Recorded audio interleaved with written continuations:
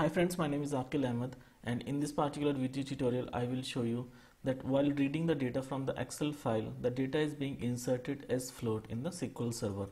So the agenda of today's video tutorial is that how we can correctly read the data from the Excel file and insert it into the SQL Server as varchar, for example. So let's jump to the demo. So in my D files location I got a file SSN data. Okay, so if I open this particular file in the Excel, so you will see that it contains some data, like it contains person ID, first name, last name, and the SSN number. So for the first 5 records it seems like the ID is of type integer, but after the 5th record we got the ID values like 5A, 5B, 5C. okay, and similarly if you look at the SSN number, so for the first 5 records it seems like the SSN number is of type numeric, but after that we got some varchar values as well. Okay, so what I want is that when the data will be inserted to a SQL Server table, the ID it should be of type varchar and the SSN it should also be of type varchar. Okay, and all this data should be imported as it is into the SQL Server table. So let's try to import this data into the SQL Server using SSIS. So let me close this particular file, and this is my blank SSIS package that I'll be using today.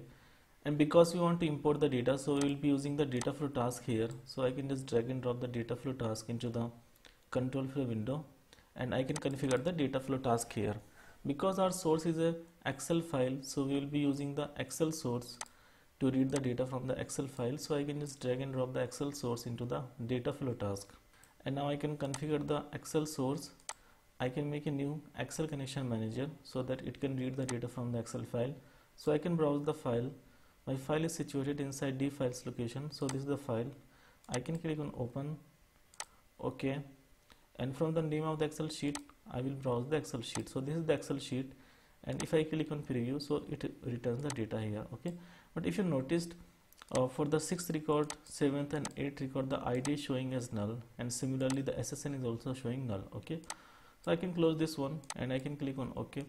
Now I want to import this data into a SQL Server table, so I will just drag and drop the OLEDB destination, and I will connect the Excel source with the OLEDB destination.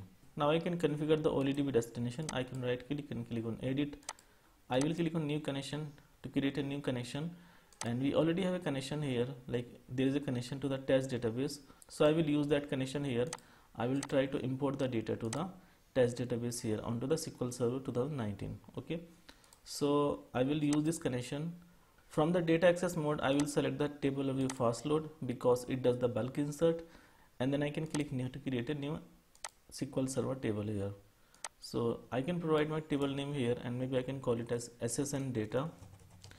And if you notice here, the ID is of type float and SSN is taking as float. Okay, because what SSIS package does, it actually just reads a few lines of data from the Excel file, and then it decides like what will be the data type. So it read the first few lines of records from the ID column, and it got the values like 1, 2, 3, 4.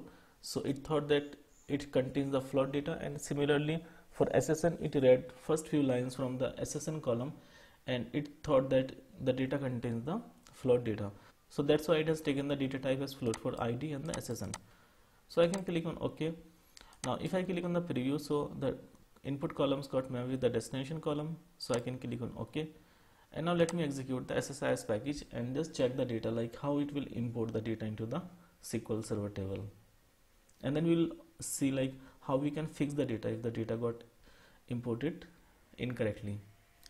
So it imported 11 records into the SQL Server table, so I can refresh the tables.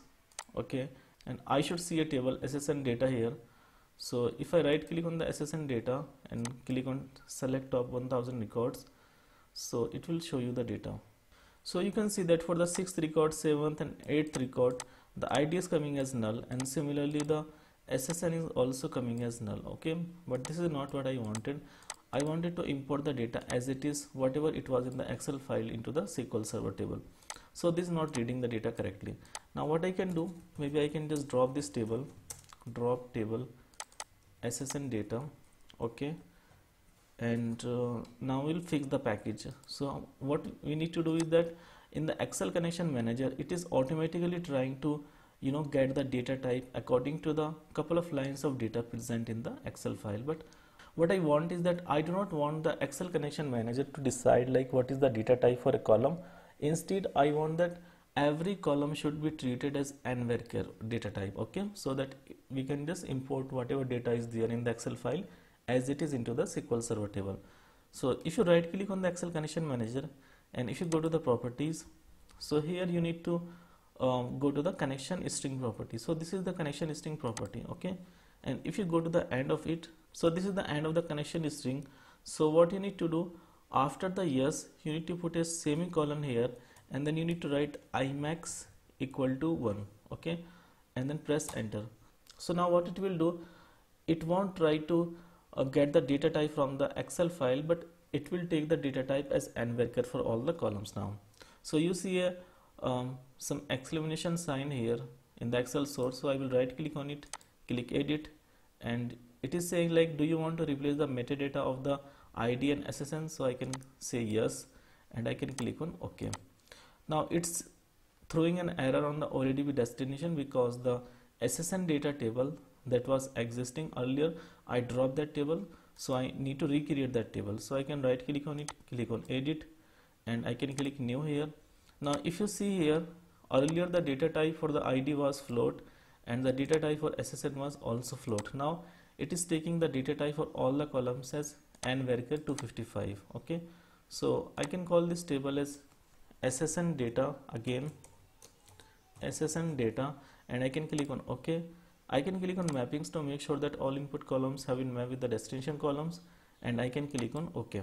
So now our SSIS package is ready, and I can click on start so that the data can be imported from the Excel file into the SQL Server table. So the process ran fine and it has imported 11 records from the Excel file. So I can go back to the SSMS and I can re-execute the query and it should return the data.